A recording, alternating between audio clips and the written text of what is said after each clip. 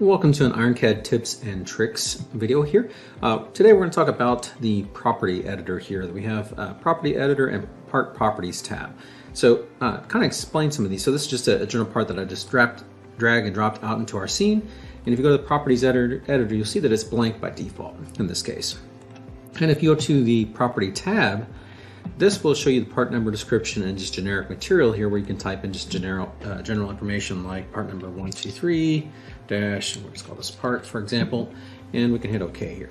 So what that's actually doing, if you go to the part properties, it's actually setting the part number description and, in this case, material field here as well. So that's what that's doing for the property part properties tab. And the part properties editor is actually editing any kind of additional properties, could be custom properties, things like that. So for example, if I add one here, I could say like a type or expression or something like that, but nothing's allowing me to click inside of here. So how this is set up is actually using some functionality that we have in our tools options. So if you go to tools options, you'll see two things. One is this property list, and this property list is allowing you to default custom properties that can be in the drop down list inside of the, when you go to a part or assembly, for example, and you go to the custom properties, these all show there as drop-down options. So you can add or minimize as many as you want here to be customizable inside of there.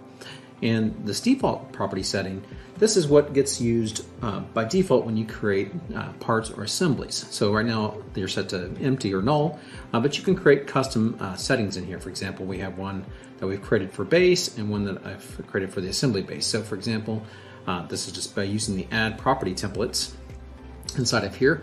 So I'm just going to go ahead and select the base one and I'll edit that so we can see what it's doing. So if we go to the base inside of here, we'll see that we've added certain things in here. So we went for the part base template. I want, every time I create a brand new part, I want the author created, the project created, and these are just some of the general system properties like part number, mass, material settings to be created as well. If you go into our assembly base, similar things, but I just chose different ones here: document number, revision, description, and part number. So I've set these up inside of here.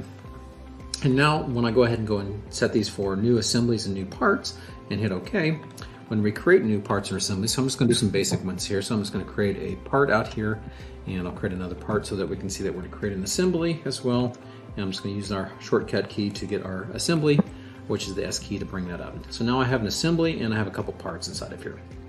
So now if we go to the part level, which is the cyan color, and we go right click and we go to the properties editor, now you'll see there's additional information that's set up here. So these were the settings that I added in those property templates: the author, project, part numbers, material. So I can go ahead and select various things in here. For example, if I want to put my name as Carrie for the value inside of the expression value, that's what it's going to pull in here. So this can be an expression. I can do 2 + 2 or something like that if these were number fields, things like that. But anyways, these can allow me to quickly edit those properties without going and searching through them inside of IronCAD. So if you go to the IronCAD part properties, you would have to know to go to part number description here, material setting here, custom properties are here. So you can see that those are moving around inside of the system to grab those, but this is giving you a nice, easy way to access those. And notice that one I created there for author automatically gets populated as the custom property inside of there. Same thing apply for the assembly. If we go to the assembly and go to the property editors, now those same ones, document number, revision, description, part number, are showing up there. Now, the difference in some of the things is if you go down to the part level here, I'm going to go to the part properties tab.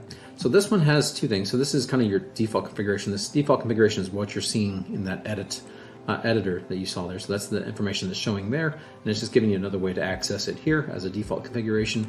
But the properties has some additional things. So for example, for parts, the material is a little bit different here. Instead of, you can type in values here. Let me think maybe it's here actually. Sorry, the default configuration material is different, that you can actually edit the materials here and save specific materials. So if you're using IronCAD, you can come into our materials catalog and drag and drop materials on any particular part, but you can also do this here. So if I wanted to edit the material for this guy, I can select that, which will bring up our material properties. So we can select standard ones here. So if we want to select a steel, let's just say a cast carbon steel, for example. There's a couple settings here. You can hit OK to apply this, or you can also collect this. What this collect means is actually adding it to that drop-down list. So if we'll go ahead and hit collect and then hit OK. So that's going to set that material, but it's also going to add it to this list. So you can see now that that cast carbon steel is there for any other part that I select. So I can select this other part over here, go to that part properties tab, the default configuration. And again, those two will be sitting there. I can select either one of those and apply that inside of that material. So that's a way to do that on your settings inside of there. So this is actually using both, those settings are actually using this default property templates again from before. You can add these, edit these. You get different ones for different types of parts. We have a sheet metal part, a regular part. You can have custom ones here as well, so you can change this as you're designing. Like for example, if you're doing imported parts, you may want to change this to like supplier parts that you're going to use and have separate settings that you're getting, like what supplier that it's pulling from. And things like that. So you can adjust this for what you need for that, and that will make it easier for you to use these part property editors to quickly get information applied to those. So there's another way to edit these is to go into the system properties, which we go into the file under the menu. You can see an option called bulk modified. So it's kind of what we call a system property, but basically it's acting more like a BOM. So you can see all the columns that are there. You can adjust those by setting set properties. You can adjust what you see and what you don't see inside of here. This is the show properties on the left. These are the ones not to show. So you can adjust what's being shown there, and you can click into here and type these individually. So it's a little faster to modify these on a kind of like a bulk scale. That's kind of why it's set up that way. And you can, for example, you could copy and paste this into multiple fields if you like. You can also go into the selection area over here on the left, and if you got this highlighted, once you double click in there, that will also bring up the property editor there as well. So you can do it as a simple way to do it by accessing it here versus doing it in the scene. So just another way to do this. And you can also create a BOM and output this BOM as well for Excel report if you like. But this BOM control is basically using the kind of the same controls as the part properties are that you found here, the part properties editor and the part properties tab.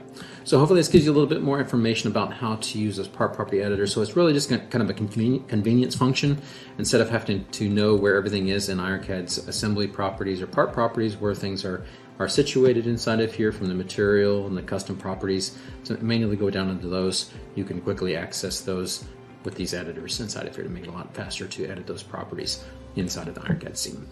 Hopefully you enjoyed.